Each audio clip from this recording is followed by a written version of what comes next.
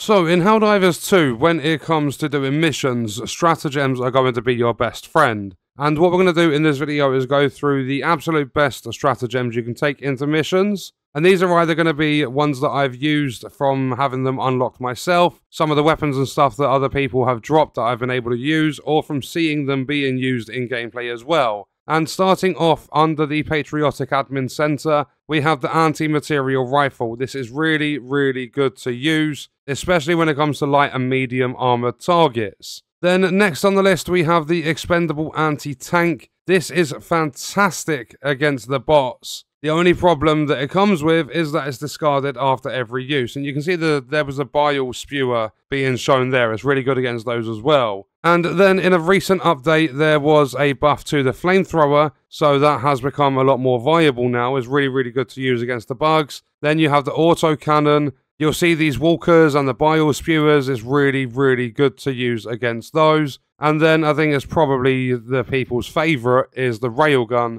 Obviously, I've not been able to unlock it yet because I'm not level 20. But from what I have seen, it seems to be probably the best out of this list as long as you have it unlocked. Then when it comes to the orbital cannons, I wouldn't really recommend any of these besides the orbital rail cannon strike, because you'll see that it fires its round at the largest target in the close proximity to the beacon. It does it all automatically, it's really powerful, so that's why I recommend that one. I mean, orbital Gatling barrage is okay, but that's only if you're a very, very early level and you're playing on low difficulties. And then when it comes to the hangar, there are a few here. So if you are running missions and trying to do all of the little side objectives and, like, for an example, the bug nests and things like that, then the Eagle Airstrike is really, really good, especially when it comes to the bug nests, because it actually closes them up. So you can just literally chuck an airstrike down. It closes up all of the, like, spawning things for the bugs. You can just get it done within seconds. And the next up, this is incredibly powerful, even though you don't need to be too high of a level for it, the Eagle Cluster Bomb.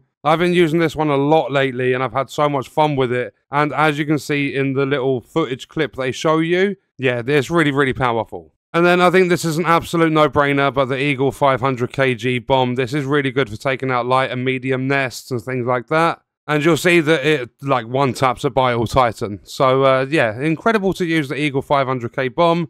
But obviously, you do need to be level 15 to unlock it. Then when it comes to the bridge stuff, personally, I wouldn't really use any of this stuff. I don't think any of it's actually that good. I mean, you could use the orbital precision strike. It's unlocked at a low level and stuff. But I just don't think it's anywhere near as powerful as other things you can get in the game. And then the engineering bay, I highly recommend for the lower level players that you unlock the grenade launcher. It's really good, especially against the walkers when you're fighting the bots. And then we have one of my personal favourites, the Guard Dog Rover. However, you do need to be really, really careful with this, because you can see it's firing a constant laser, and that laser will do a lot of damage to anyone on your team, including yourself. So while you do have to be quite careful with it, it is really powerful. It's going to take out groups of bugs on its own, and it's going to save you a lot of hassle. And then one that I've not been able to use myself, but I've seen a lot of players using, and that is the Shield Generator Pack. So I would definitely chuck this into your loadout if you are level 20 or above. The Arc Thrower is another good one, but I've not really seen many players using this. I've seen a couple here and there. It's more that Shield Generator Pack, the Guard Dog Rover, and then the other ones that we've previously mentioned in this video as well. And when it comes to the Robotics Workshop, I do quite like the Machine Gun Sentry. It's not that great, but when you have a bunch of bugs or bots coming towards you, or maybe when you're defending for the extraction,